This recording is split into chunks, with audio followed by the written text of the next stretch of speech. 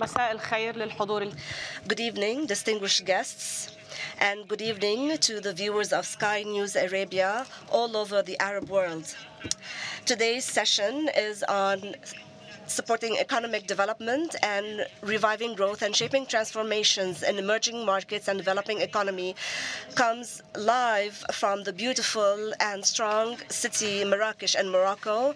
And this seminar is part of the 2023 World Bank IMF meetings, which are being held for the first time in Africa in the past 50 years. I will now switch to English because it is the official language of the meetings.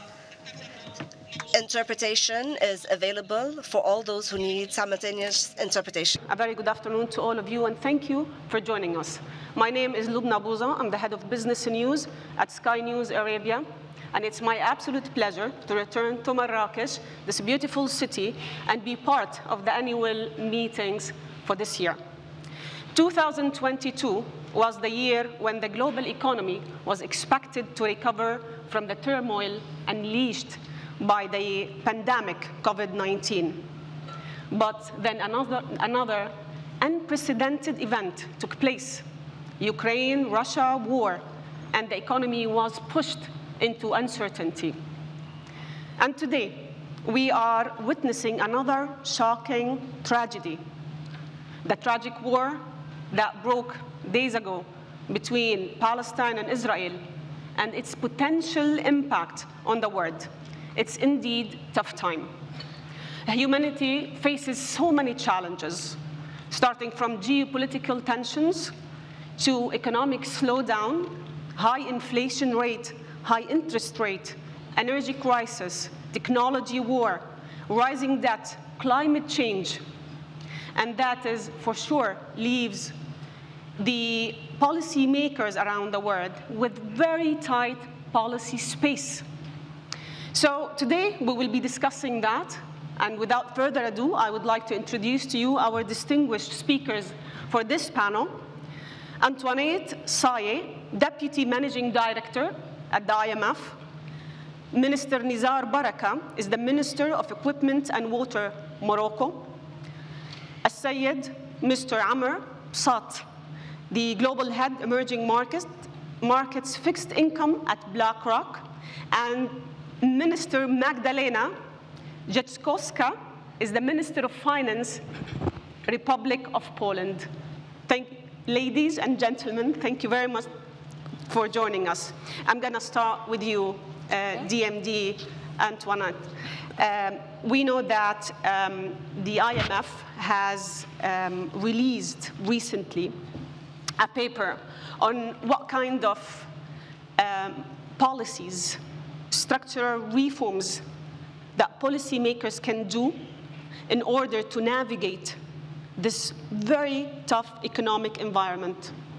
Can you elaborate on this paper, and what are the reforms you think will help today? No, thank you so much for this opportunity to talk about this very important new work that we've put out.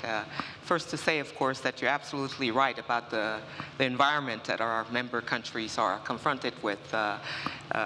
Slower global growth, of course, severely constrained policy space, some having none at all, high debt levels, high costs of servicing that debt, and all of that making for a very, very difficult challenge around investments that are needed to support growth and efforts to protect the most vulnerable from these turbulent shocks and times. So this underscores, we think, the need to really renew focus on structural first-generation reforms. And those reforms, what are first-generation reforms? Those that present the most binding constraints on economic activity. And they consist of reforms on governance, regulatory environments that may overly constrain people seeking to put in place new businesses and to run them, and external sector reforms to reduce trade restrictions, to expand access to foreign capital, as well. So together, those reforms can really make for a big push in output, gains in output, if sequenced and prioritized and bundled, they can actually make for a considerable impact on growth. And you know, it is really in those countries that are furthest from the border, as we might call it, that have been less successful in pursuing such reforms to date, that one sees the highest impact of pursuing those reforms. And those are countries with the greatest structural gaps, as we're calling them. So when those reforms are implemented in that type of economy, and if they're prioritized appropriately, sequenced appropriately, bundled together, they can, over a 2-year period, say, in those types of economies, make for an increase in growth of 4%, and in over a 4-year period, 8% and that's actually growth, which is considerable. Exactly. So that's really a way of saying that a lot can be gained by pursuing these first-generation reforms.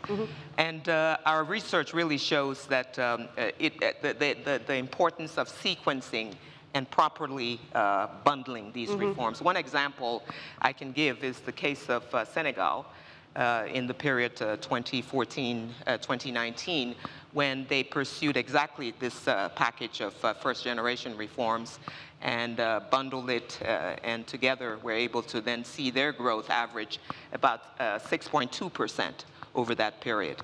So clearly, in the world of constrained resources and limited policy space, the fact that pursuing basic reforms can really enable less of a tension between policy choices is really huge. What is the top 3 reforms that you would suggest, and you think they will be more effective than the others? It depends on the country circumstances, but as I was describing the type of economies that had not enabled these reforms at all yet, or been successful in doing so, reforms on governance, reforms on the regulatory environment, reforms to external trade, the external sector, can really open the doors to the private sector, creating more confidence in policy making in those countries that have made some progress on governance, for sure. And of course, making it possible to benefit from imported and possibly cheaper inputs into their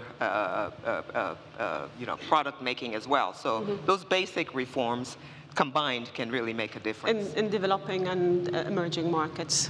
Yeah, in low-income countries and emerging markets. They do make a big difference. Minister Nizar, Morocco has embarked on an ambitious reform program under the new development model.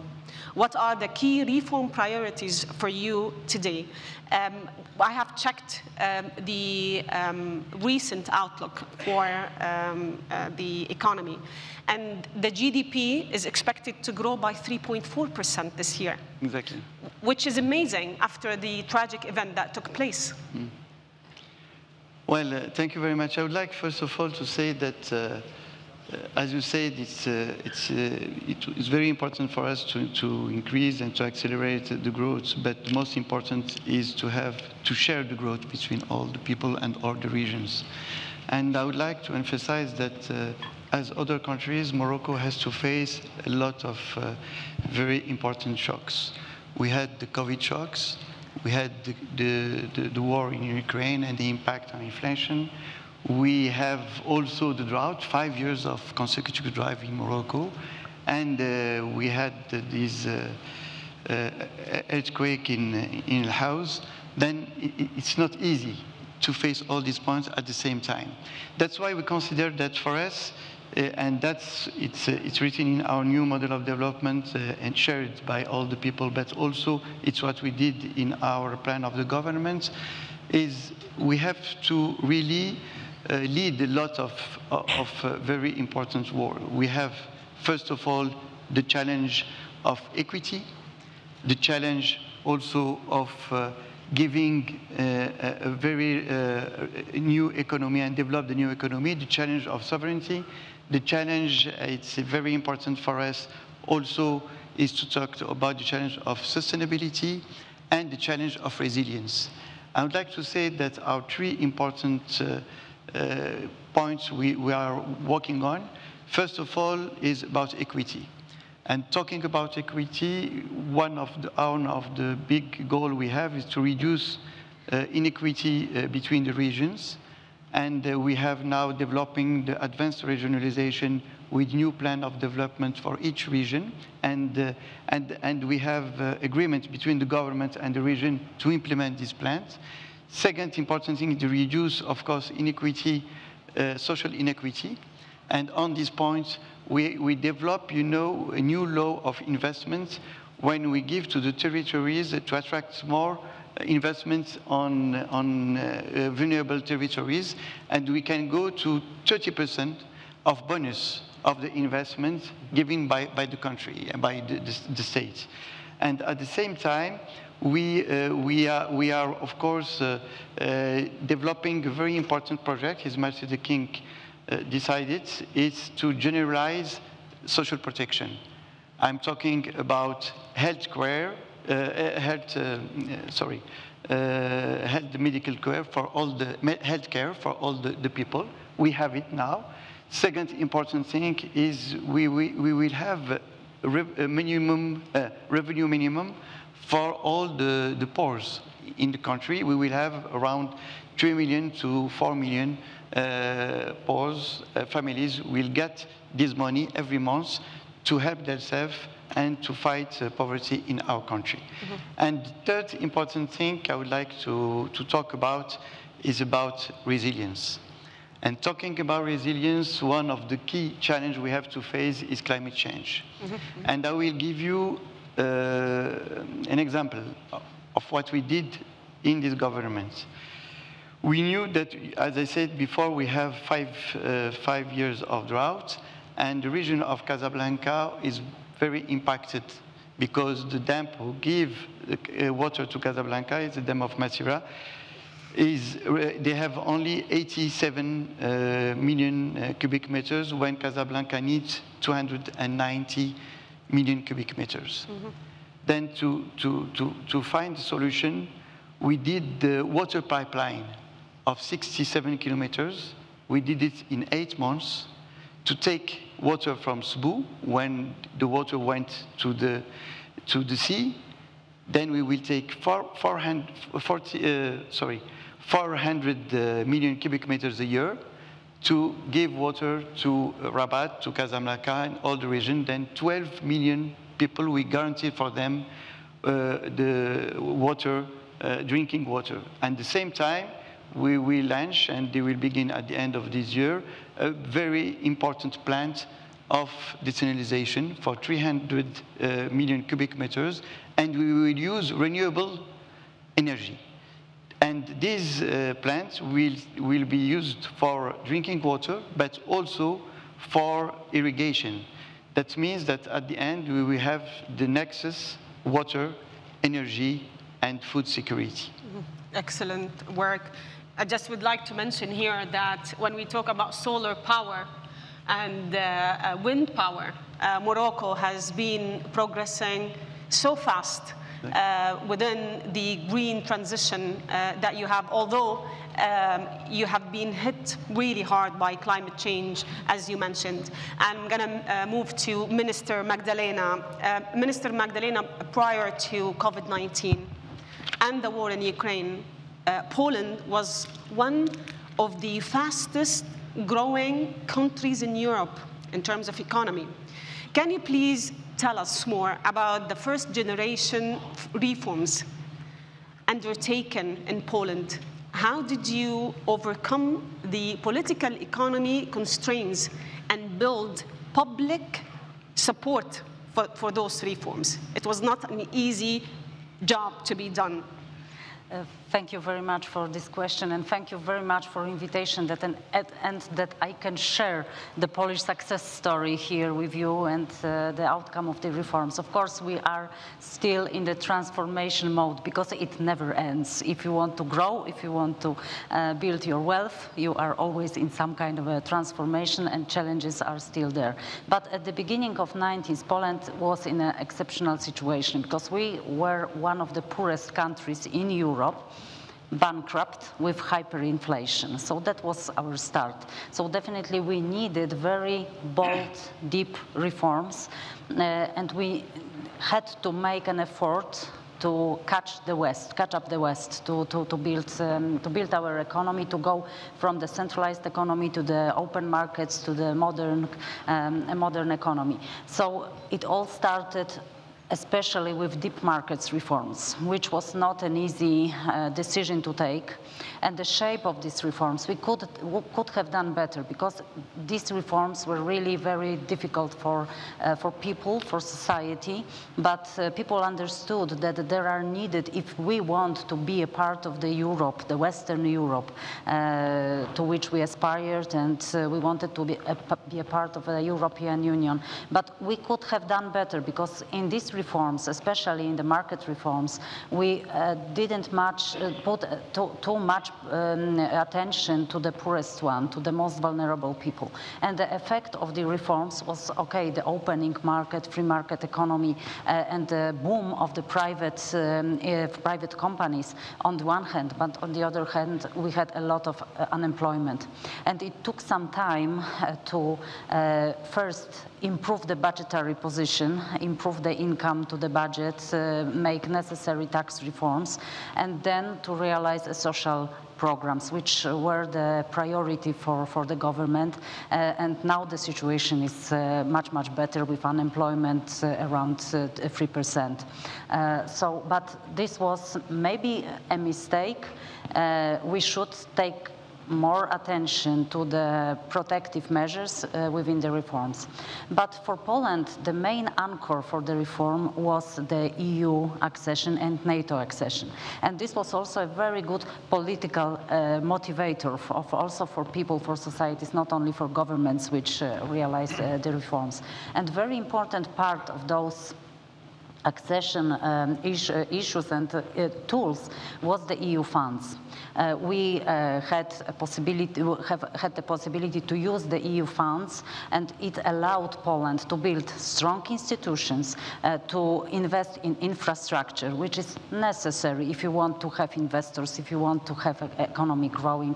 But very, very important element on which I would like to stress is the education. Education was also a key for a future success. And people, not only governments, but people knew that the education is a key for a better future. And nowadays we can have this success for the global companies investing in Poland, in our research and development hubs, in ICT, in new technologies, because they use the skilled people with a special, really, I must say, sometimes unique attitude of people to work. Taking into account our lessons, I would say that it is very important to have an anchor for reform. For Poland, as I said, it was an EU accession, it was NATO accession. But sometimes these anchors might be different. Like, for instance, IMF programs, like national strategies, if they are broadly accepted, broadly agreed, and agreed also by the society. This is an important issue. Also, the reforms, they should be structured and also sequenced. This is also very important to have a plan how to do this step by step. And for Poland, and from my experience, I must say that it is very important to keep growth, to also to realize reforms, is to have a strong regional cooperation. And in our case, of course, this is the EU, but not only. It is also some regional cooperation on the level of Visegrad countries. This is the V4 initiative, but also Weimar Triangle with France and from Germany, and also a Free Seas initiative. This is the initiative for the region from the Mediterranean already to Baltic Sea. A lot of square meters and a lot of inhabitants, and also a lot of challenges nowadays. Minister, we all know that Poland has been very supportive of Ukraine during the war. You have supplied military aid. You have received millions of refugees, and that did cost you around 3.5% of your GDP. How do you describe the economy today?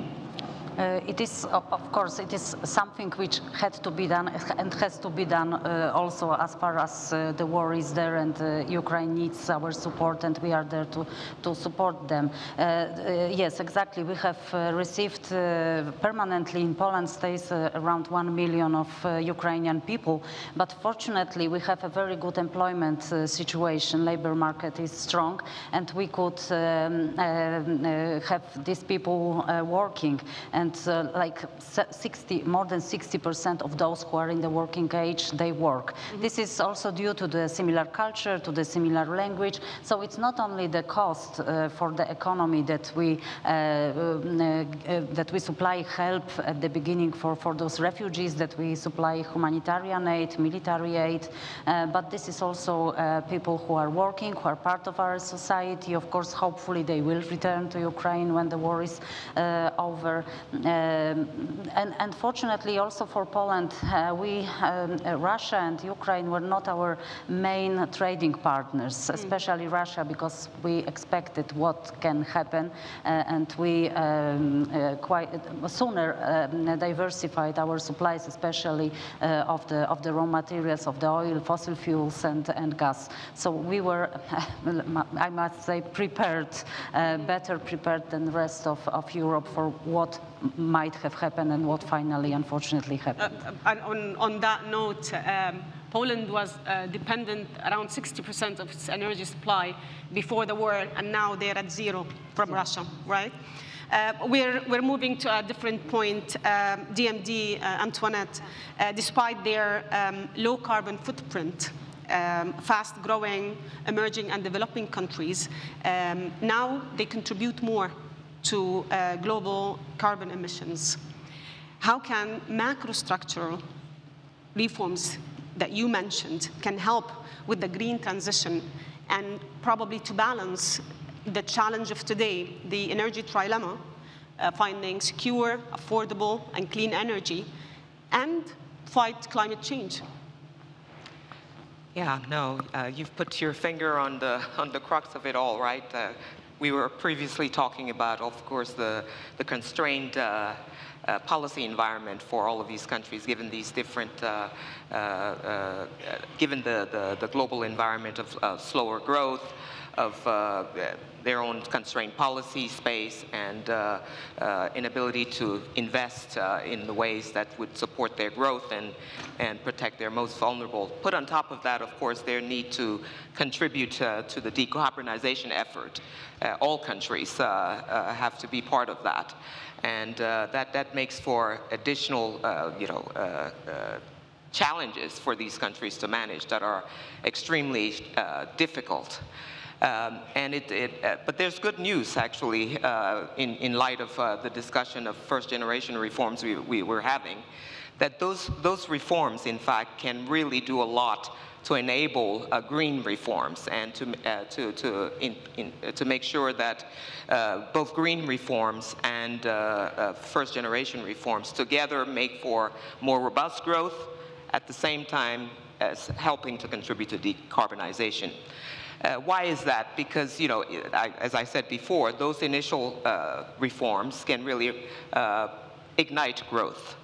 And so you have a situation in which a country is very eager to do its part to contribute to decarbonization. But of course, in an environment, a very charged political environment, say, where people believe that the authorities are not making enough of endowed resources, say in petroleum, not exploiting petroleum in a robust way because they do want to make their own contribution. Well, that initial propelled growth from those first-generation reforms can give governments a bit more political space to show that, yes, there is growth from another source in the economy that we're enabling, to make sure that that growth then helps to, transition workers that may be affected by not pursuing petroleum investments, and gives them that space, that political space, first of all. Gives them also fiscal space, because in growth comes with it increased revenues, and those revenues can then be used to invest in new jobs and to make sure that investments in green activities can proceed. So just really to say that it's a win-win when you have those first reforms and at the same time pursuing green reforms. Now, first generation reforms by themselves, on average, will contribute to emissions, right? Because there's growth, and it adds to that. But if you're able to pair that with investments in green activities, that will help to mitigate that impact of that growth. So they go hand in hand, and it makes it possible for countries to pursue both their growth strategy and their contribution to decarbonization. They also, and how do they, pair that? Of course, as we said before, as I was saying before, the fact that the enabling environment is improved for the private sector, better governance, making policies more credible, freer trade, fewer restrictions on trade, making it possible to benefit from imported technology on the green side, for example. All of those things make the private sector better able to make the decisions to shift to green investments, and to do it in a way where they're comfortable that they're not going to be second-guessed from one week to another with changes in government policies. So those basic reforms are essential to make it possible for the private sector to play a robust role also in the transition. Thank you. Minister Nizar, during your first answer, you actually talked to us about different projects, green projects that you do here in Morocco, and we know that you have been doing amazing on the green energy front. Recently, Morocco has secured $1.3 billion funding under the IMF Resilience and Sustainability Trust. And that's, of course, to boost the long-term efforts to build resilience and to external shocks and ensure sustainable growth. What are the potential risks or trade-offs associated with the pursuing growth and the green transition at the same time? Well, first of all, I would like to say that for us it's very important to have this line. As you know, we are very few countries having this opportunity to have this line. And we just have from the IMF other important line, the flexible line, for $5 billion for any shocks we can have. And why it's very important to have it? Because first of all, that means that there is a real trust on what we are doing and on the field of the green economy. Second important thing is that it came on time, because as I said before, we have a very big challenge with climate change. The impact of climate change in our country is huge. I would like to say that the water per capita, it moves from 2,060 and 600 cubic meters a year for each citizen in 1960 to now 603 cubic meters, and we're moving to 500 cubic meters for each person for a year. That means that and there is a lot difference between the places in the country. That's why it's very important to have this money to finance these kinds of projects. And I would like to say, we all know, and Mrs. Said it before, the big challenge for us, for our countries, is to find money for adaptation. And as you know, the big problem for adaptation is metrics, because for mitigation is clear, the metrics, how we can see exactly the impact. For adaptation is more difficult. Then with this line, we will finance these kinds of projects. And I'm talking about projects on water, projects, for example, on reuse, we have, of course, desalination plant, also on demand to have water efficiency. We are talking about decarbonation of the industry, is one of the big projects we have in our country. Our ports also, we are doing a program for decarbonation of the port. We are talking also about our national strategy of sustainable development, and it will be very important to do this strategy and to implement the strategy with the regions, because the most important is to have also a territorial approach, because the difficulties in the territories are different. And at the end, I would like to say that, to answer to your question, to say that, of course, we consider that it's very important to increase the growth, because we need more jobs, but it's also important to do it on the sustainable way.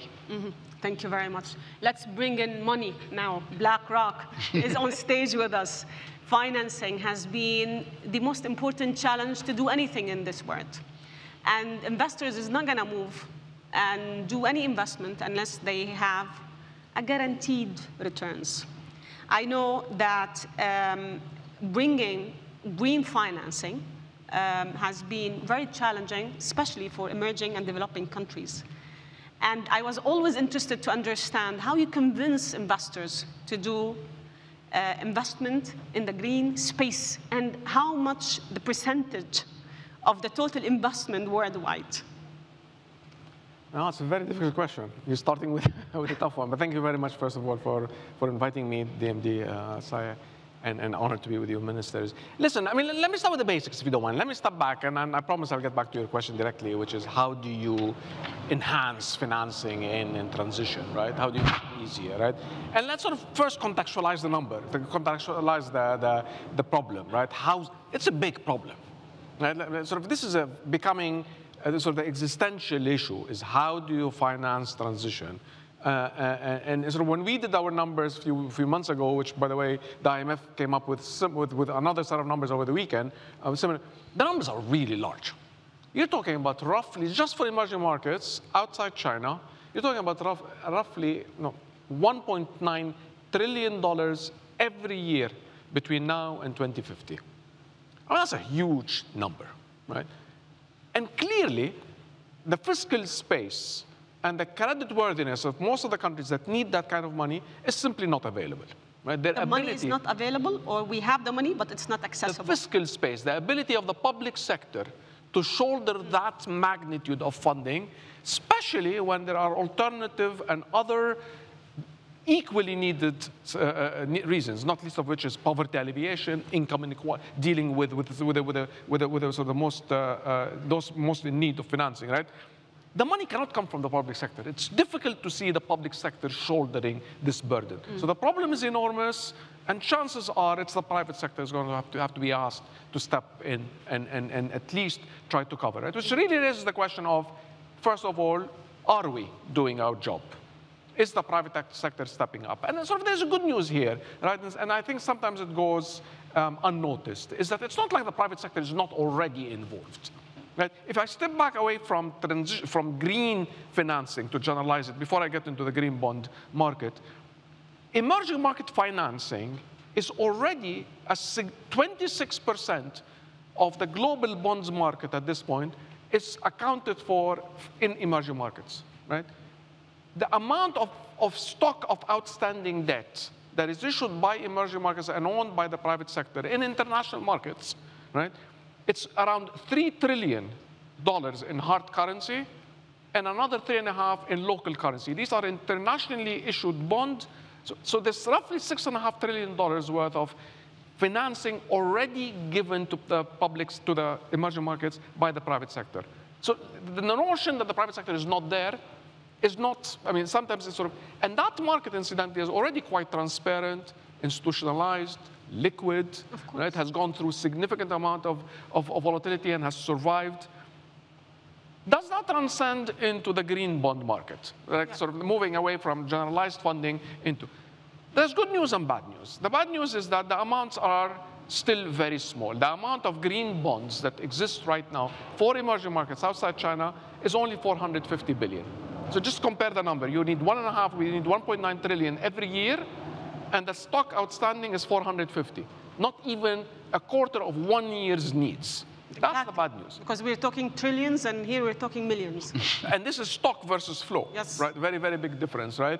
The market itself is also still has significant imperfections, right? Issues of transparency, issues of labeling, issues of what rating agencies consider to be climate effectiveness and impact, transparency over the metrics that are being used. A lot of that money doesn't go into climate financing, it goes into other forms of the ESG. Still significant amounts of work that is needed, right? So that's unfortunately the problematic, is that the amounts are very small and we still need to develop the market before we get.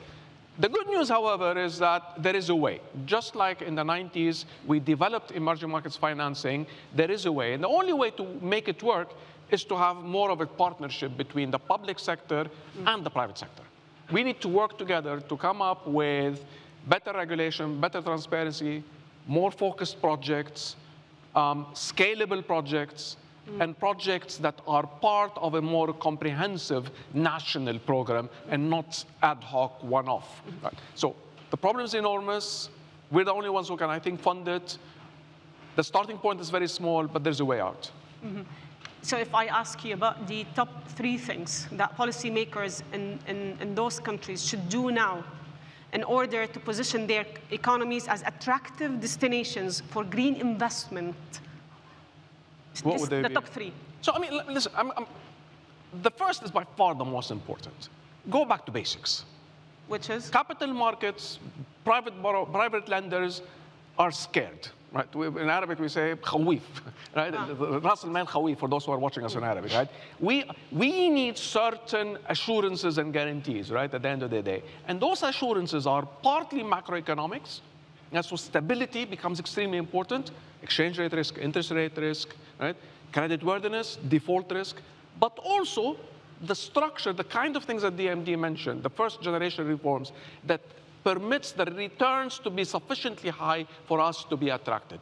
So the basics are significant. Once you do the basics, once you do the stabilization and the reform, chances are, again, you gave the example of Senegal, right? But there are multiple other examples. Poland is another example. Morocco is another example where once the work is done, the money does show up, right? The next two, if you want, so the next step becomes relatively technical. This becomes about regulatory reforms, transparency, governance, sort of financial engineering, like the importance of coming up with instruments, working with the multilateral development banks to come up with hybrid instruments where they guarantee the first loss. There are solutions, but the first is the basics. Thank you very much. So now, at least there's one takeaway from what you said. They need to get the job done and done right, and then investors will come in because, as I mentioned when we started, and please correct me if I'm wrong, if you don't have a stable country, no one will come and invest. And if you don't present a solid project, no one will invest. And investors, please correct me if I'm wrong, they don't care about green transition. They care about how much money they will take in return, and when it's done for a good cause. I'm going to, if you allow me, I'm going to sort of deviate a little bit from the question, which is slightly loaded. There is increasingly, and this is a very powerful trend that you're seeing in finance right now, between the strong and the not strong. The markets, so the way you framed it, Lomi, at the beginning, where we're living through a very difficult macro environment, higher interest rates, strong dollar, tighter liquidity, slower growth, right? China that is not recovering as fast as we thought, right?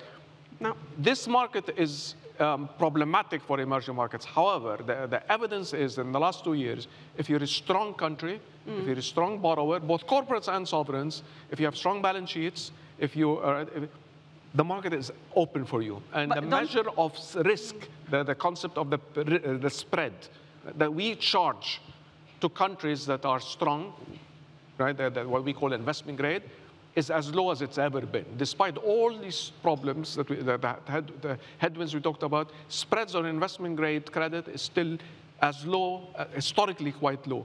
The problem, unfortunately, is on the vulnerable names. So that tale of two debtors is an important point. That is more obvious today than it's been for a while. But don't you agree that there's so untapped potential in the emerging and developing countries, and the growth rate would probably be much higher than developed countries?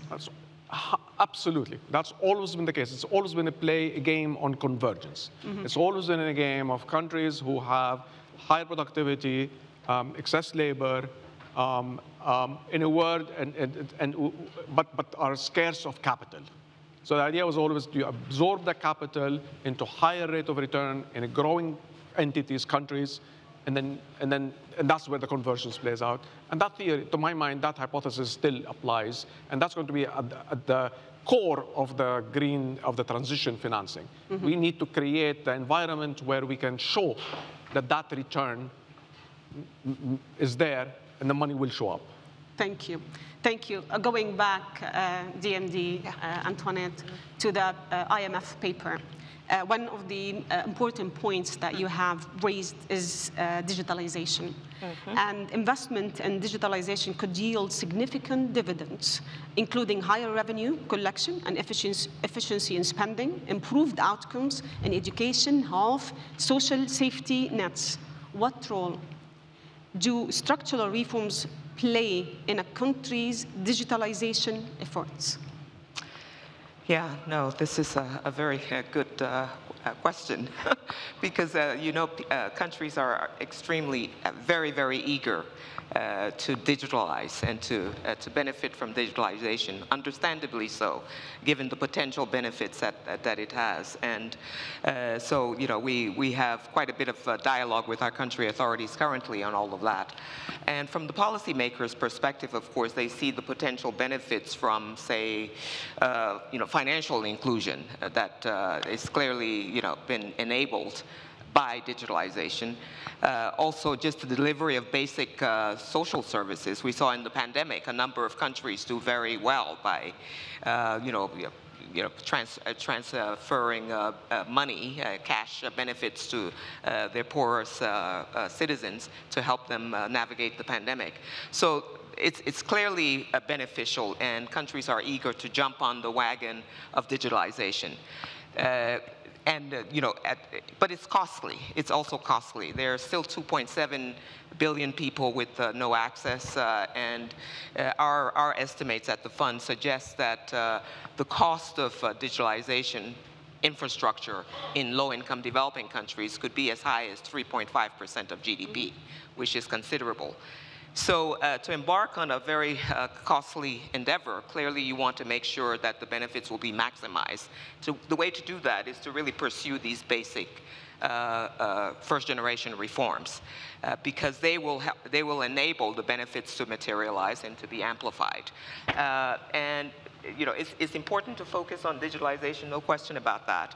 But by itself is not enough. The enabling environment has to be adequate.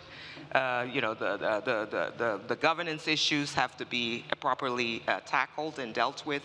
The basic structural reforms around, trade restrictions being removed, enabling investments in electricity to be able to use your digitalization infrastructure is essential. So that really has to be a package. It is not enough to just focus on digitalization by itself. So we have very much been focusing with our country authorities on putting in place the basic fundamentals also to make sure that they have those in place before you impose upon that structure that has not been reformed at all, a digital infrastructure that then can actually enable corruption, enable the things that you're trying to avoid. One example that is prominent in my own mind as a previous policymaker is in the public finance management sphere. There, of course, in low-income and fragile states in particular, very weak PFM, as we call it, public financial management systems. And, of course, countries are very interested in increasing the efficiency of their payment systems. So the move to integrated financial management information systems is very much there, and very much want donors sometimes are eager to have countries quickly adopt IFMIS. And the problem is, if you do that without having put in place the basic reform on the PFM side, basic accounting, basic regulations, you really risk those systems being, misused, and we've seen examples of those being misused in a number of countries. I will not name countries who've suffered from that, but it is the case that one has to pay very close attention to those foundational reforms to make proper use of these digitalized infrastructure. Thank you. So speaking of those, Minister Magdalena, Poland has a dedicated GovTech. It's a department under the Prime Minister. In fact, one of the solutions to fix bugs in the country's tax collection system came from a hackathon that the government organized. Tell us more about this GovTech that you have, and how did this improve the services for your citizens? Yes, thank you very much. Yes, we use this GovTech. This is the cross-ministerial initiative under the supervision of the Prime Minister.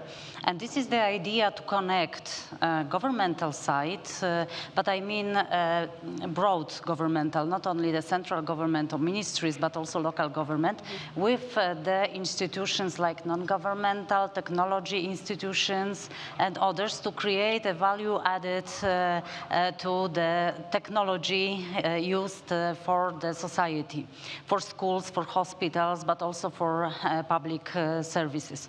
And in the frame of this initiative, what we use also to lower costs, but to give a chance to the young, talented people to be a part of technology, of innovation, and of the growth of the country, we organize hackathons. Hackathons, this is the solving problem competition for young people, and it's already for several years, each year the edition, and Ministry of Finance is taking an active part there. And due to this problem solving, we define problem, and then those young people, they seek a solution, and they are they open minds of administration, really, because this is a completely different point of view.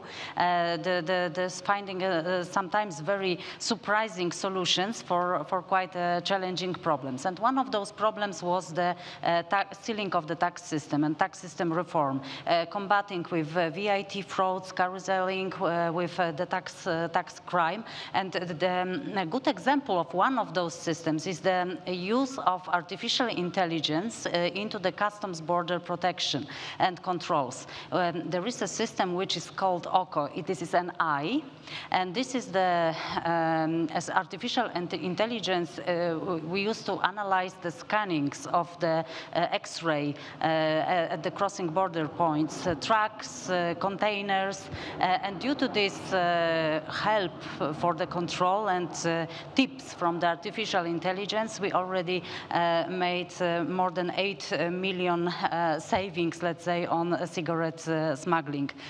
So this is already working. The solutions from the GovTech, they also work in the data analysis. And this is very important for tax administration because it allows you to have a very effective risk analysis. And then, due to the new instrument, due to the data analysis, we could lower the number of physical controls. So the things which disturb your operation as a business.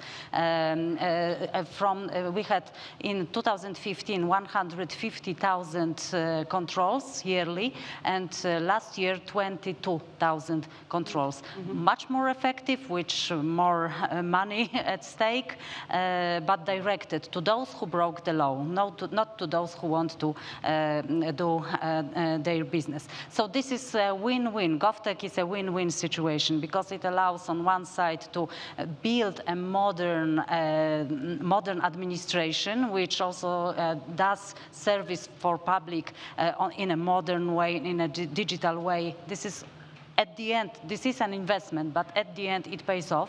But also for the startups, for SMEs, for those who use the technologies and they have the ideas, and they can sell those ideas to the government, but also they can grow because this is a very good way to be more better in the technologies and just to build a better state after all. Thank you, Your Excellency. Minister Nizar, I would like to give you the last word. I know that the immediate priorities today for Morocco is actually centered around reconstruction and assisting those affected by the tragic earthquake. How can you do that on one hand, and at the same time, on the other hand, you need to accelerate structural reforms to guarantee a sustainable growth for the country? Well, I would like, first of all, to thank the World Bank and the IMF. They maintained the assembly here in Marrakesh. I would like to thank you all to be here with us because it's a real solidarity with us and it's very important for us. And I would like to say that, as you said, the first point for us was, and by the leadership of His Majesty the King, was to give assistance to the people who have been affected by the earthquake, but also to rebuild. And now our goal is not only to rebuild, but we would like to rebuild it better. And more than that, we would like to develop all these regions. And that's why we are working on three important things. First of all, we will create an agency of the High Atlas who will manage, have the governments, and to give transparency for all the funds they will be mobilized to do this program of development of these regions. Second thing, we are preparing a real integrated program of development. His Majesty the King decided that we will mobilize $12 billion to do this project in 5 years. Third important thing, we focus more on citizens, on people, how to have a better life, how we can develop new companies here and give them opportunity to develop new economic activities like ecotourism, like, of course, agriculture, transformation, industries. And at the end, and at the same time, that's I think the goal is also to maintain the region like it is, because it's very important to maintain the specificity of these houses, and we would like to rebuild them with, and they will rebuild them by themselves, respecting anti-seismic efforts, but at the same time, it's very important to maintain the cultural capital in the region, because we consider that the immaterial capital is very important here, and as you said, it's also very important to do it on the sustainable way. That's why all the plans we are preparing include water, include in protecting environment, include also all what is in charge of human development. Thank you. Thank you, Minister, and thank you for having us. We really appreciate the Moroccan hospitality. Thank you, ladies and gentlemen, for being here, for making the time. We very much enjoyed listening to you. Let's hear a round of applause for our distinguished speakers.